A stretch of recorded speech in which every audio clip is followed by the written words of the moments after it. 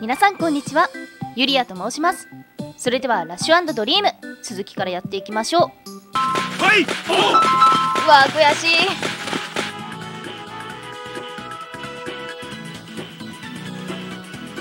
先ほどの練習いい感じだったぞ。今の調子を忘れずにな。はい、やった。手塚部長に褒められちゃった。ショットラブ。よしよし。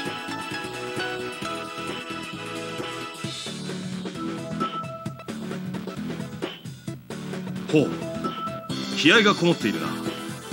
お前には期待している。本当ですか？ありがとうございます。やった。真田先輩に褒められちゃった。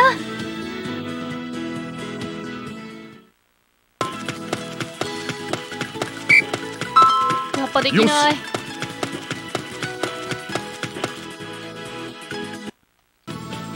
おい。はい、何でしょう。アクス先輩、何でしょう。さっきのコーチの説明、お前聞いてたんだろうな。はい、ちゃんと聞いてました。当たり前じゃないですか。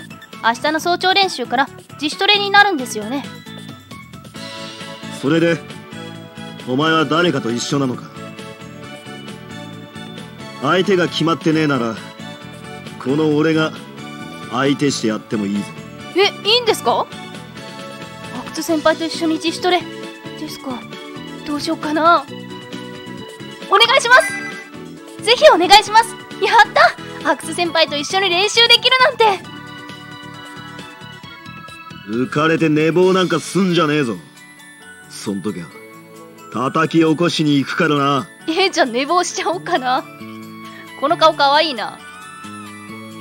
寝顔を見られたくなかったら絶対に遅刻なんかするんじゃねえ。分かったな。めっちゃ遅刻したい。そんなに強く言われなくても分かってますよ。私は阿久津先輩の方が心配です。本当に来てくれるのか。もしもの時は私が叩き起こしに来ますから覚悟しててくださいね。すごいなこの子。やった。明日の朝は阿久津先輩と練習だ。頑張らなくっちゃね。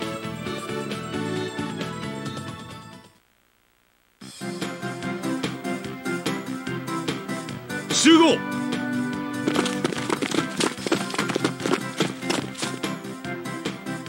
これより本日の練習試合を行う。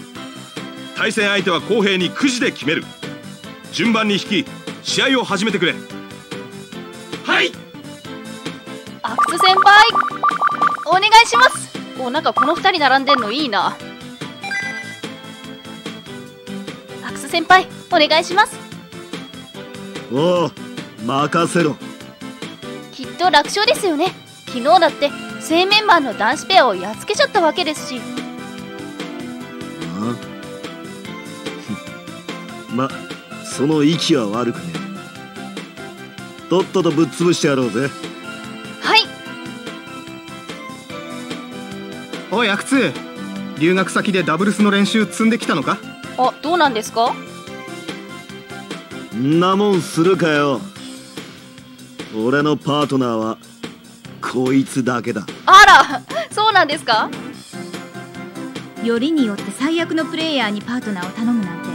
ちょっと吉川さん、最悪ってどういうことですか？なんだとこら。誰が最悪のプレイヤーだ。そうだよ、最強のプレイヤーの間違いなんじゃないんですか？阿久津仁、あなたです。すごいな吉川さんも。言い切ったよこの人。てめえ、なめてんじゃねえぞ。いや落ち着いてください。相手は女性ですよ。でももし男だった場合殴りかかってたのかな。とにかく頑張りますからよろしくお願いします。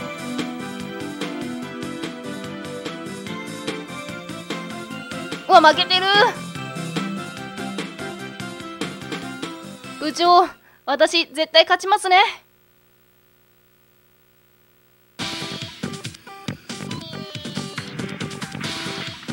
よし、ラケットをこれに変えてプレイ。わあ、私以外みんな山吹だ。おお、ありがとうございます。15ラブ。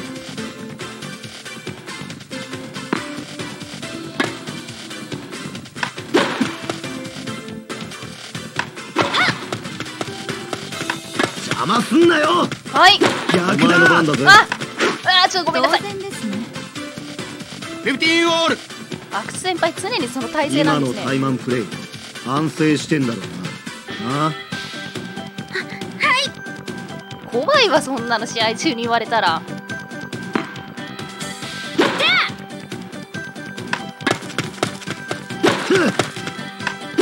邪魔すんなよ。はい。いった南さんのくせに。15、30。パワー不足か、技術不足か。お前の番だぜ。はい。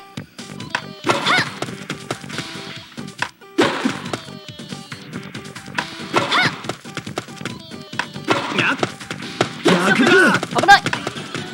ありがとうございます。30オール。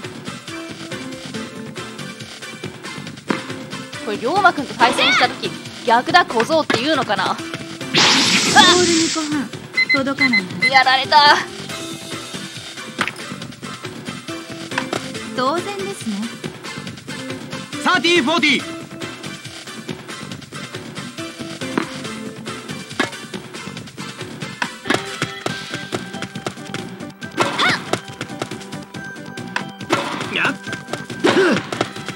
お、ありがとうございます。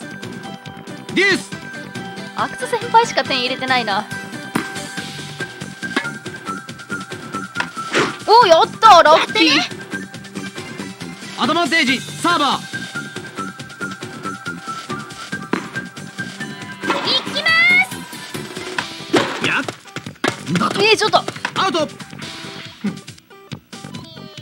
デュース。こんな時は必殺技お願いしますよ。行きます。てかなんで私こんな HP 減ってんだ。いけるか。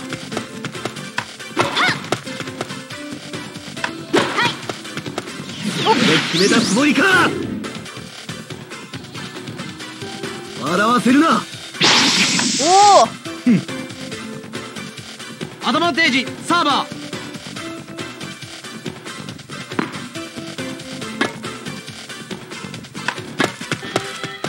そうだ。お、まだ油断すんじゃねえ。ありがとうございます。ゲーム阿久津阿久ペア。津先輩大活躍だ。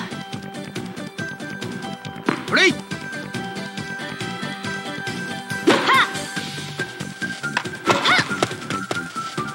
この程度なら大丈夫です。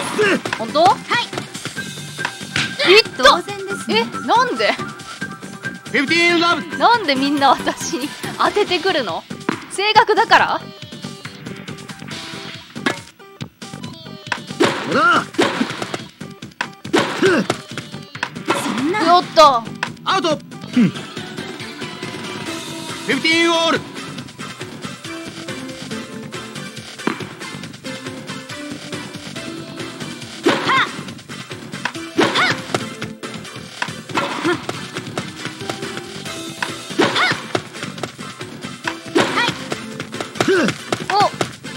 お、ありがとうございます。15、30。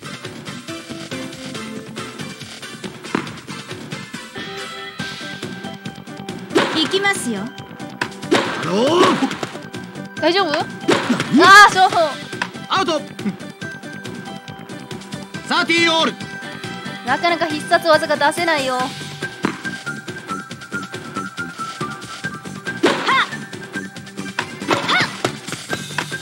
邪魔すんなよ。はい。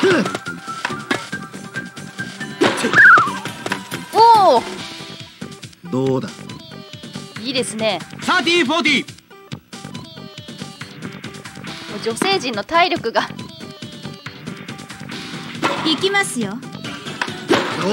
いや、その程度がっちょっとかりさせんなよ。アウト。よし。私にもくださいよ。デュース。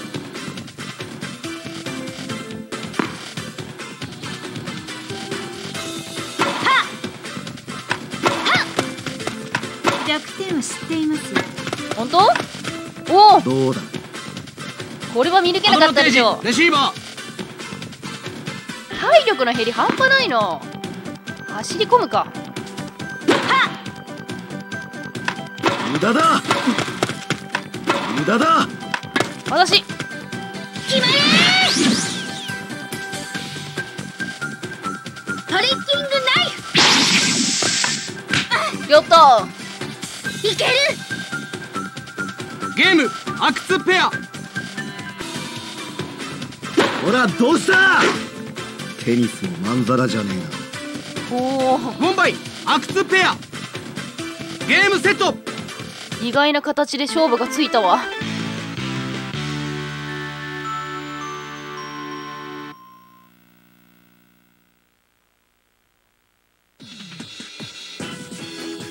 やっぱり楽勝楽勝。そうかな、ほとんど阿久津先輩のおかげだよ。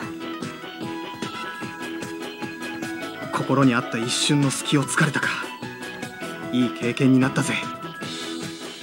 今日のところは私たちの負けです。しかしこの試合で取れたデータが私たちをより強くするでしょう。次に対戦するとき、壁は毎日高くなっているということを教えてあげます。負け惜しみっちゃって。データが取れても負けちゃしょうがないよね。まあ悪くねえ試合だったな。だがお前のダブルスの技術はまだ未熟だ。勘違いすんなよ。はいはい。何を勝ってくれたんだから素直に褒めてくれたっていいじゃない。いや、褒められるようなことはあんまやってないよ。こうして今日の練習試合は終わった。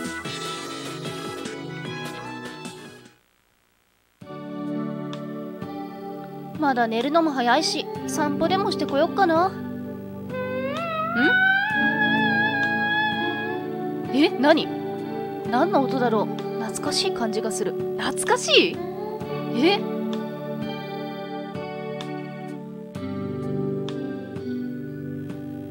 阿久津先輩だ。草笛の音だったんだ。え？草笛ってこんな音する？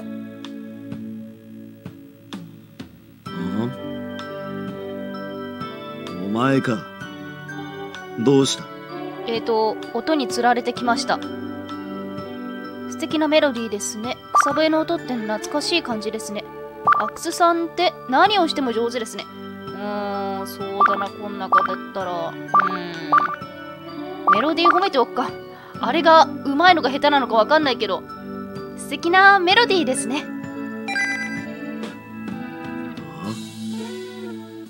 そうかよ。うわ、照れてる。はい。あ、阿久津さん照れてるのかな。褒められて嬉しくない人なんていないもんね。私もやってみようっと。できるよね。ここをこうして。もうさすが山育ち。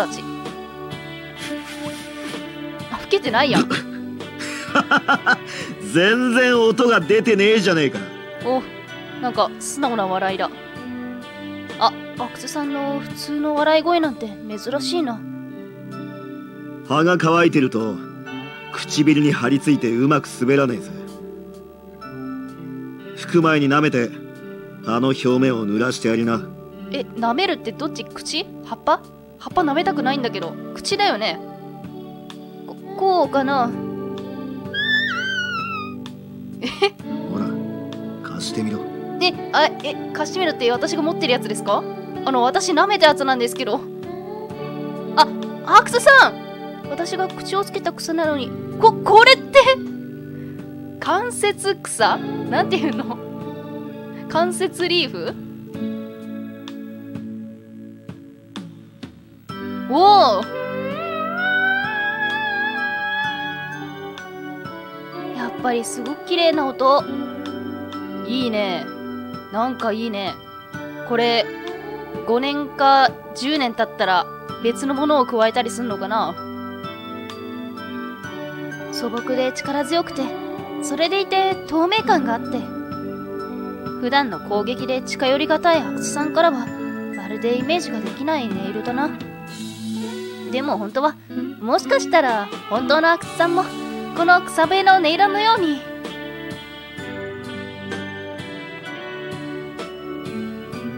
そろそろ戻るぜ。すっかり遅くなっちまったな。行くぜ。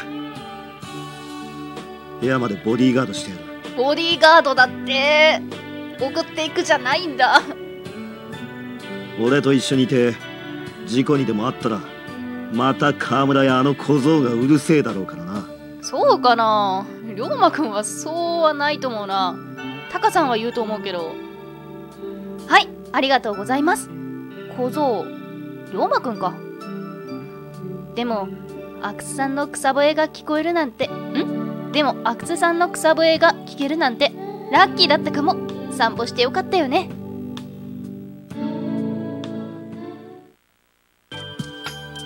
今日も疲れたな。また明日も頑張らなくっちゃね。おやすみなさい。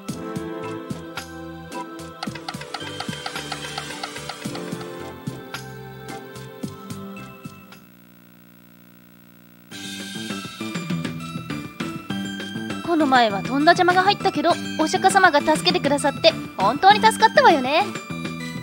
こうして天竺までの旅を無事に続けられるのもお釈迦様のおかげだよ。釈迦のおかげ？ふざけんじゃねえ。あんなろくでもねえやつ。何よ、そんなこと言ってると罰が当たるんだからね。まあまあ、どうやら悟空は昔お釈迦様と何かあったみたいだから。何があったんですか？僕聞きたいです。お釈迦様の悪口を言うその理由か。面白そうじゃない。私も聞きたくなっちゃった。ねえねえ、話してみてよ。しょうがねえな。あいつがどんなにひでえやつか教えてやるぜ。あれは俺が誰からも天界の実力者として一目置かれていた頃のことだ。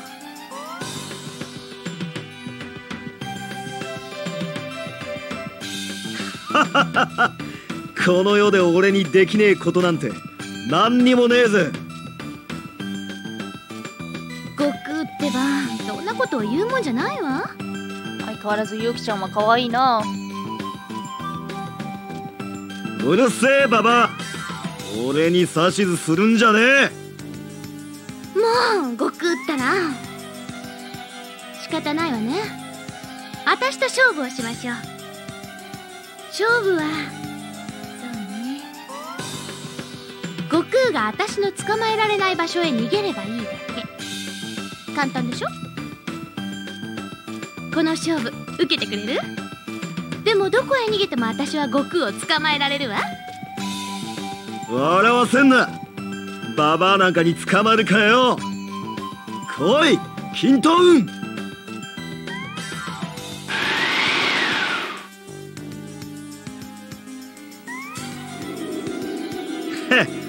大口叩いた割には情けねえな。もう姿が見えなくなったぜ。ここでいいの？悟空、もっと遠くまで行ってもいいのよ。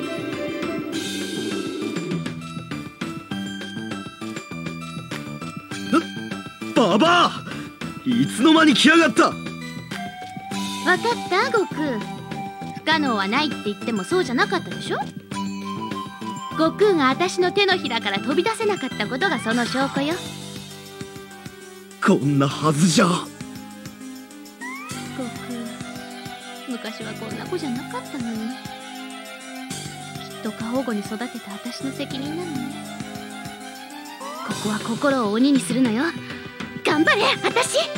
可愛いな、やっぱり。黙って聞いちゃったよ。おい、わからず屋の悟空にはお仕置きです。はあ。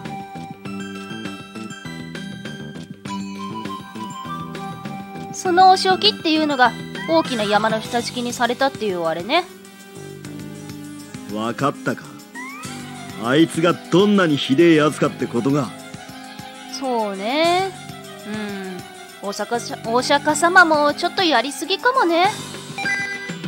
さすがに山の下敷きはちょっとね。釈迦様厳しすぎかも。ほら見ろ、お前もそう思うじゃねえか。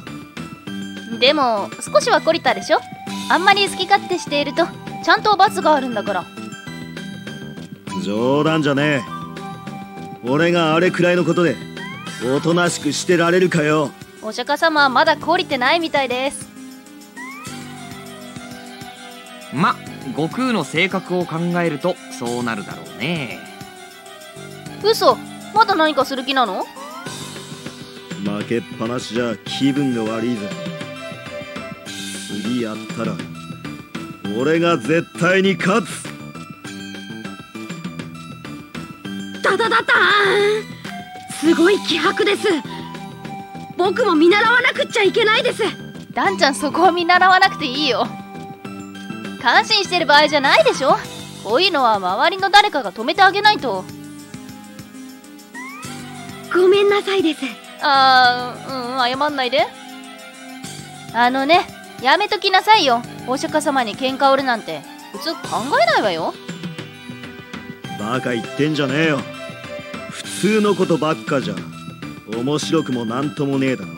あなた危険を好むタイプ？お前らが黒だって言うなら俺は白だって言ってやる。それが俺の生き方だ。かっこいいのかな、これは。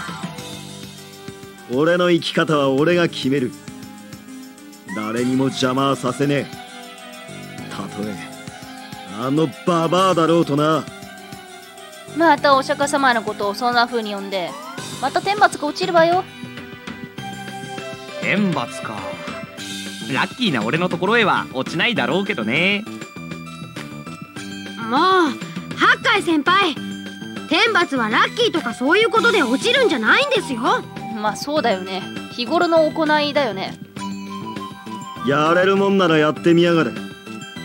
天罰が怖くてこそこそ生きるなんて俺はごめんだぜ。それに俺はババアに勝つまでやめねえ。覚えとくんだな。じゃあもし勝った時はどうすんの？放心状態になっちゃうの？まったく仕方がないわね。負けず嫌いも大変ね。悟空さんらしいけど相手はお釈迦様よ。どうしようかな。負けず嫌いも大変ね。悟空さんらしいね。でも勝つまでやめないってことは永遠に終わらないってことかしら。あ、それはいいところに気がついたね。さすがだよ。あ、本当？でもそうなると悟空先輩どうするんですか？ずっと勝負を続けるんですか？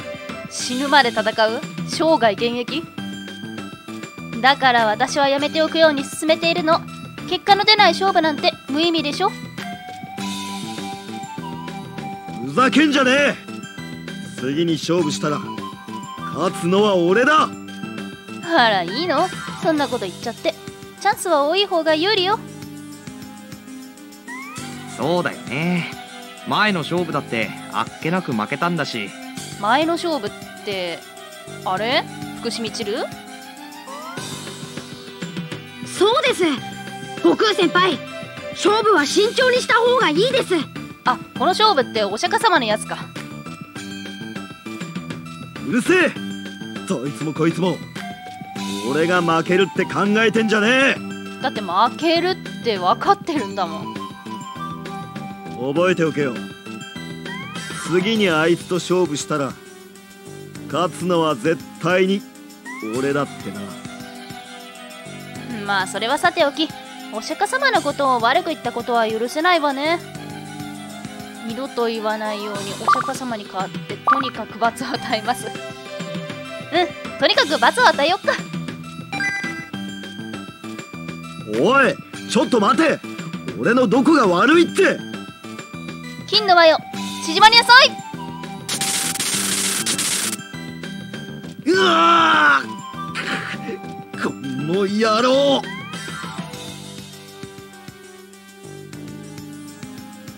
いい？これに懲れたらお釈迦様の悪口は二度と。おっと仲間割れか。こりゃ都合がいいな。あんたたち何の用よ。この前はよくもやってくれたな。今日は手下の青銅閣と赤銅閣を連れてきたぜ。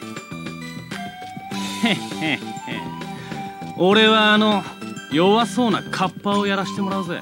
ダンちゃんは私が守る。リゾ、あれは俺の獲物だ。ダンちゃんは私が守る。とにかくあの時の礼はきっちり返させてもらうぜ。さあ覚悟しな。お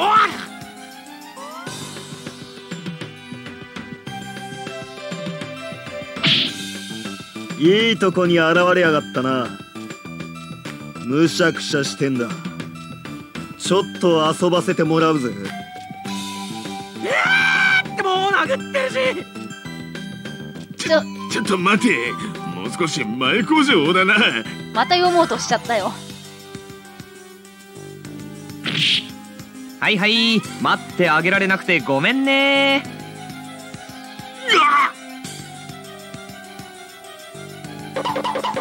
悪いことは許さないです。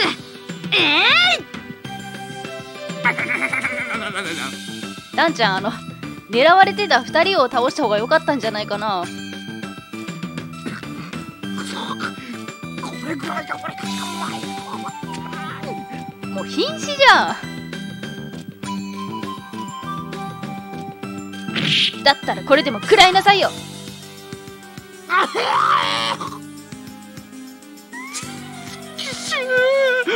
おい、手下ども、ビビってねえで俺たちを助けろ。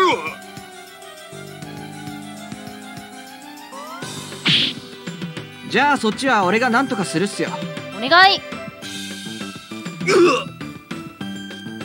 もう一丁。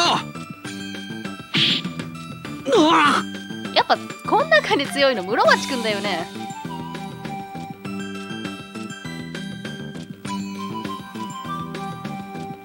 で、次は誰が楽しませてくれるんだ？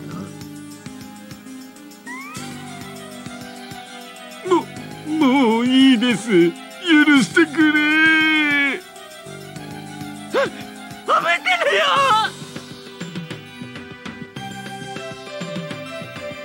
ああ、あの2人逃げてっちゃったわね。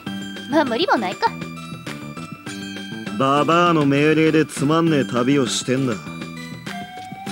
少しは楽しませてもらわねえとな。もう乱暴なのは少しも変わらないんだから、もうちょっと我慢してよね。ったく、よく言うぜ。てめえだって必殺のかかと落とし食らわしてたくせによ。あれはいいの。攻撃は最大の防御なんだから。不可抗力よ、不可抗力。何が不可抗力だ。どう見たって先手必勝って感じだったじゃねえか。阿久津先輩、それは心の中で思ってること、それとも独り言？ああ、今なんか言った？また頭ギリギリ締められたい？へっ。とにかく天竺へ行ってお経を取ってくればこの旅も終わるんだから。あと少し頑張ろう。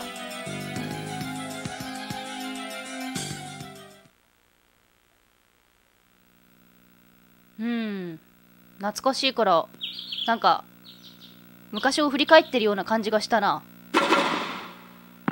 3月3日選抜大会まであと4日。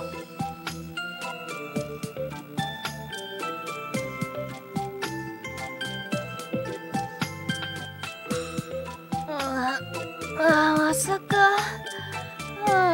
リアルだけどあれは夢だよね。なんで5年見たんだろう。そっとどけよっと。阿久津先輩が回ってる。